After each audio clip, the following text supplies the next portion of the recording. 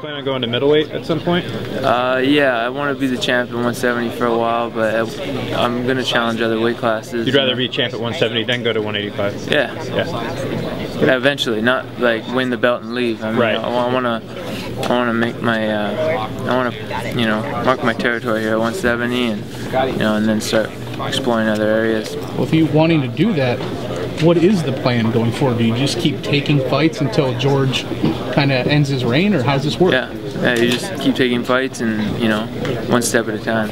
Yeah, I'm a young guy, and you know, I've been brought up behind George in the last few years, so I understand where it comes from, and I get it. It's a part of it. It happens to all young guys who train with you know, legends of the sport.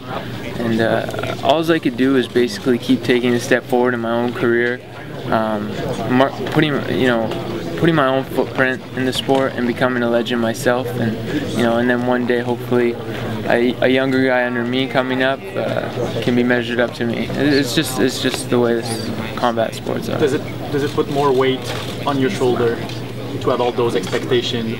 No. Next GSP, stuff like that? No, I'm not trying to be the next George. I'm just trying to be the best I can be. And you talked about it earlier, but you plan on moving up weight class at some point. Do you have difficulties to make weight at 170? No, not at all. Not at all. I don't have any difficulties making this weight. I have a good nutrition program that I follow, and I'm healthy when I fight. The whole 185 thing is just about challenging myself. If it ever comes to the point where I'm dominating my division, which I plan on doing, but you know, I'm just taking one step at a time, and hopefully I'll get there one day.